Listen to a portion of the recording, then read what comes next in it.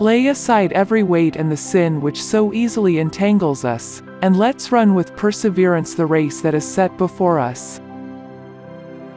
Looking to Jesus, the author and perfecter of faith, who for the joy that was set before him endured the cross, despising its shame, and has sat down at the right hand of the throne of God.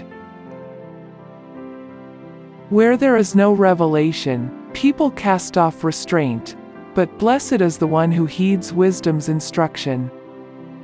Doesn't faint, he isn't weary, his understanding is unsearchable. This will be a sign to you. You will find a baby wrapped in cloths and lying in a manger. Even though I walk through the valley of the shadow of death, I will fear no evil, for you are with me. Your rod and your staff, they comfort me. You prepare a table before me in the presence of my enemies. You anoint my head with oil. My cup runs over. Surely goodness and loving kindness shall follow me all the days of my life.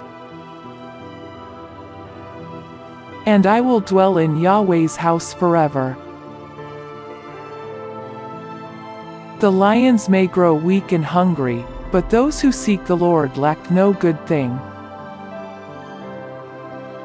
He has said to me, "My grace is sufficient for you, for my power is made perfect in weakness."